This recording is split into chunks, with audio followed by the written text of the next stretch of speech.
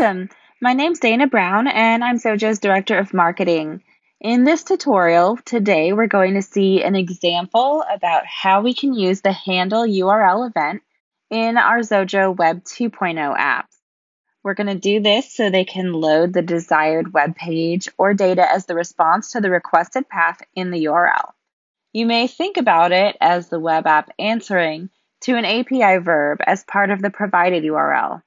In this case, as we're creating a very simple example, we're providing the text one as part of the URL path, so the web app loads that particular web page as a response. As you can see here, our web app is executed locally, and the provided options are 1, 2, and 3. And in every case, the app loads the expected web page based on that component of the URL path. So how did we do this? If we look into the code for the example project, the app object is the only one that can implement the HandleURL event handler. It's in this event where we get the request received by the web app, and it has part of the request the path property, which is the one storing the data at the right outside of the / character in the provided URL. If we receive an empty string, then that means that there is no data, so we exit from the event handler. Otherwise, that would mean that we have some data to process. In this case, we assign the full path data to the tPath variable, and then we do some cleaning to delete the end / in the case that the path ends with that character. In the next line of code, you can see that we are creating a new instance from the path received class, providing the contents of the path in the constructor.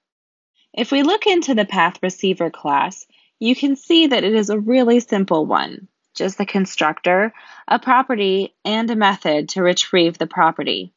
Of course, you probably would want to improve this one or make your own class to deal with paths that better fit your needs. As you can see, the public method root simply returns the data stored in the mroot property. Going back to the HandleURL event handler, once we created the new path receiver instance referenced by the path received variable.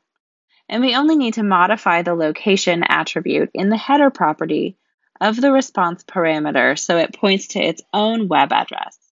That is the host where the web app is running.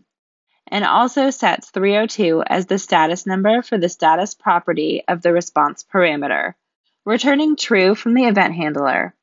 By the way, the 302 status value is a redirection code. Also important, path receiver is a property added to the app object itself, as you can see here. After that, when the initial web page is loaded, in this case, it's the home web page, the shown event handler will check if the path received is not nil, which means that we have a path route to process. In this case, and because it's a simple project, we are using a select case statement to check the value of the stored route in the object. So if it is empty, it will exit and continue loading the page. Otherwise, it will show the web page associated with the path value. After this, it will simply set the path received property to nil. And that's all. I hope this video was helpful. Please smash that like button and subscribe to our YouTube channel for notifications when a new video is posted. And if you have comments, please post them and we'll answer any questions that you have as well. Bye.